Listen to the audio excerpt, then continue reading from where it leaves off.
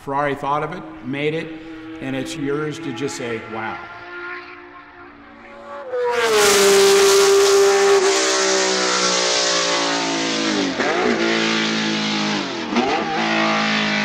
It has the proverbial Ferrari 12-cylinder whine. It sounds like you're ripping sheets.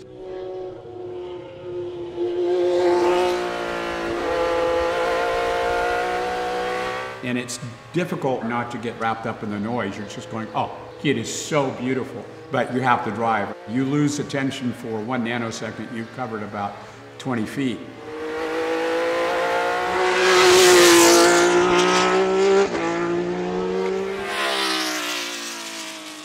My name is Stephen Reed, and the car we're looking at is a 312PB, a 1972 car.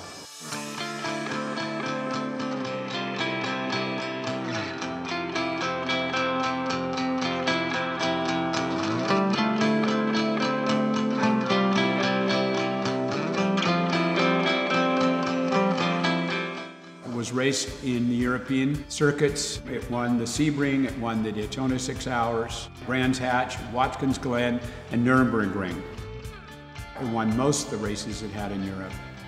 At the end of the 1974 season, it was the end of sports prototype racing for Ferrari, and so it is really the last of Ferrari prototype sports racing car.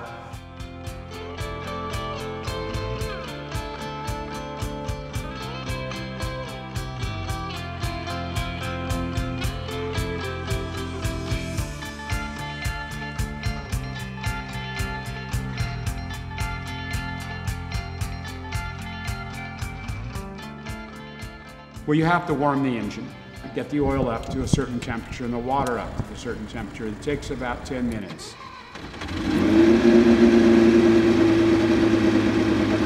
During that period of time, you're going over the track, eyes closed, driving the track.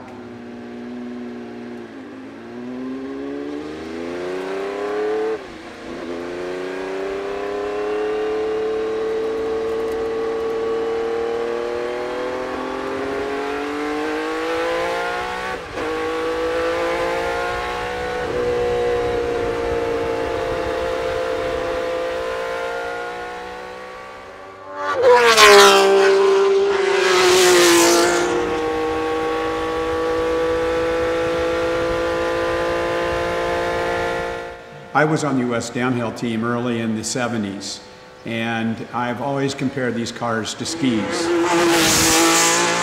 Very precise. You can steer it with 4 fingers.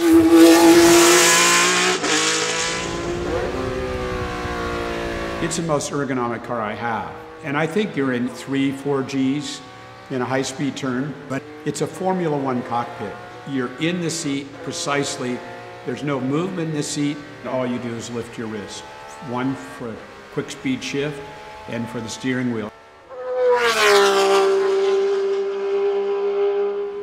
You can brake much later, and the confidence of the car will just set nicely around a turn. So it's a very, very efficient car.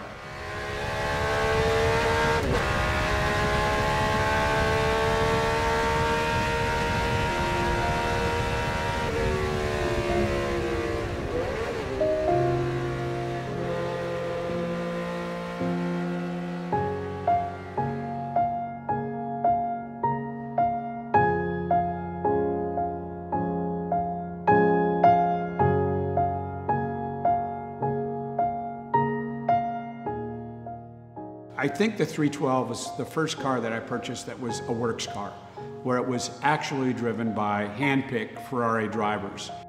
I think it went through so many, from Surtees to Redman to Merzario.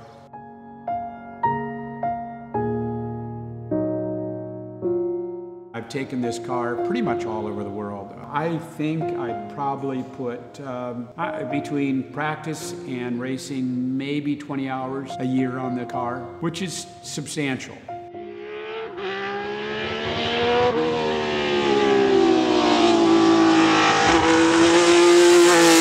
The purpose of my buying the car initially is what it must have been like in the era, racing a car and feeling the precision The only intimidating thing about the car was early pictures we saw when we bought the car of about 20 mechanics and support crew around the car every minute it was on the track, and knowing that obviously it's prohibitive in vintage racing to do that. I think Ferraris really have the ultimate engineering and the ultimate design matched with the engineering.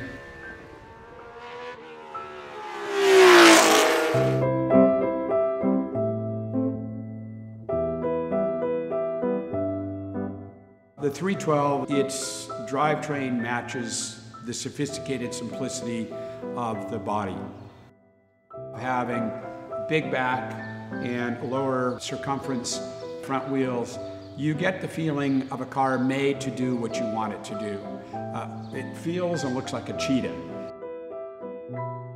It gives you that last burst of confidence when you get on the grid. You take a spin around, you look at that engine, you go, yes, no problem.